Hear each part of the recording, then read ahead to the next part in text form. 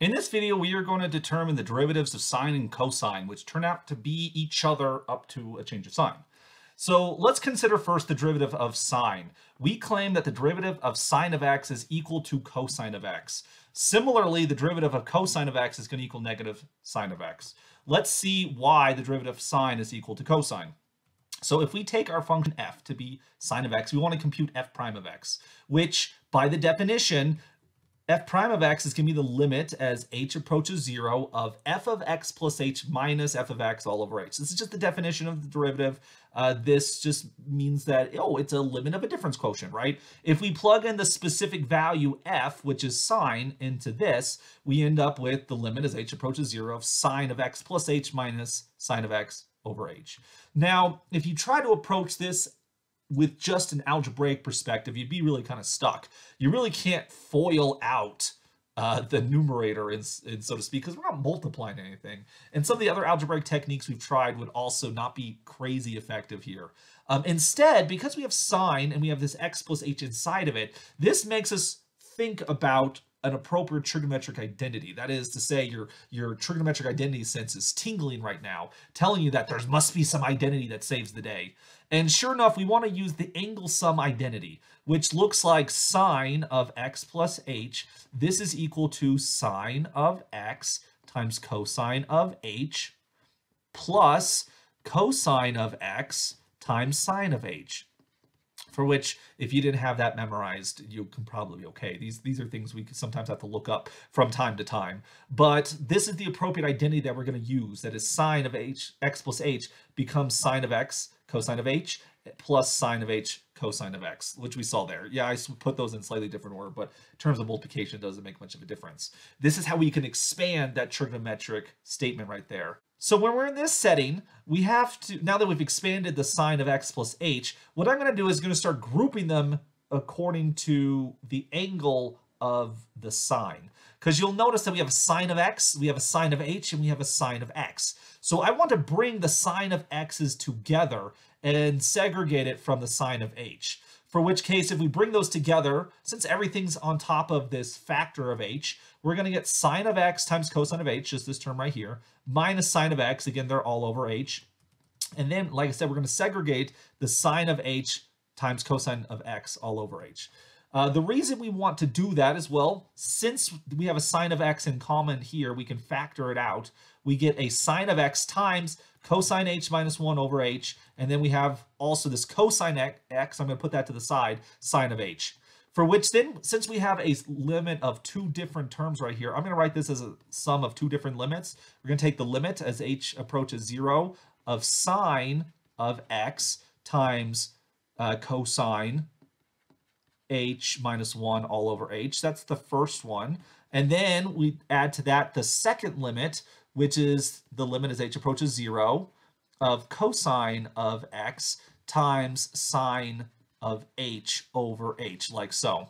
Now you'll notice that with both of these limits, they have these factors of a trigonometric function involving the angle x. We have sine of x, and we have cosine of x. But in both of these limits, we're looking at the limit as h approaches 0. So as h gets closer and closer and closer to 0, what does that mean for x? Nothing. X is actually independent of this choice of h here. X is a fixed point in this consideration. As such, with respect to h approaching 0, sine of x is a constant, so we can actually factor it out of the limit. Same thing with cosine of x. It's constant because the limit is asking what happens as h varies. No variation is on x right now, so we can factor those things out as constants.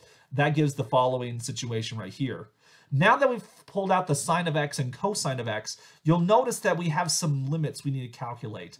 But hopefully, this looks like a little bit of deja vu. These are limits that we've calculated already. We have previously shown that the limit as h approaches 0 of sine of h over h, that's going to converge towards the number 1. And we've also shown that the limit as h approaches 0 of cosine h minus 1 over h, that's going to converge to 0. So we get sine of x times 0, that's going to be a 0. We're going to get cosine of x times 1, that's going to be a cosine. So when you simplify that, we see that the derivative of sine turned out to be cosine, which is pretty phenomenal, right? The derivative of the trigonometric function sine is its complementary function, cosine. And so we see that the derivative of sine is equal to cosine. Now, similarly, we could use the same type of argument that we saw in this proof right here. We could show that the derivative of cosine of x is equal to negative sine of x. There does need to be a negative sign right here. And where did that negative sign come from? Well, basically, the main difference in the argument, it's basically the same argument, but then the main difference comes from the following observation, the following trig identity. In order to expand the difference quotient, we need to use the angle sum identity for cosine of x plus h. This will look like cosine of x times cosine of h minus sine of x times sine of h. So if you make that one modification, you use that different angle sum identity, and then you go through the simplification of the difference quotient, basically everything else is going to go the exact same. You take all the same steps, but because there was this negative inside the identity instead of the plus that sine had, that has a consequence of a negative sign popping out at the very end here. So the derivative of cosine of x is negative sine, not positive sine, it's negative sine. So let's put this to practical use right here. We can start computing derivatives that involve sines and cosines. Like, what if we want to compute the derivative of f of x equals 3x cosine of x? Notice I can factor this as 3x times cosine of x. So I can treat this as a product of two functions. So when I compute the derivative of f, I can use the product rule, which the product rule tells me I'm going to take the derivative of 3x times that by cosine of x, and then I'm going to add that to 3x times the derivative of cosine of x, for which the derivative of 3x, as we've seen before, will just be 3. So we get 3 cosine of x. And then the derivative of cosine of x, like we just learned, is negative sine of x, for which we could then write this as 3 cosine of x minus 3x sine of x, like so. So knowing the derivative of cosine was very useful in this situation as we combined it with the product rule and other derivative things we've seen. How about g of x equals x squared times sine of x? Same basic idea. By the product rule, we see that the derivative of g right here is going to be x squared prime times sine of x. And then we're going to add to that x squared times the derivative of sine, right? For which the derivative of x squared by the power rule is going to be a 2x. We times that by sine. And then the derivative of sine, we've already learned, is cosine of x. And that would then give us the derivative of this product function right here. And so we see that calculating derivatives involving sines and cosines is pretty much a cinch if we know the derivative of sine is cosine and the derivative of cosine is a negative sine.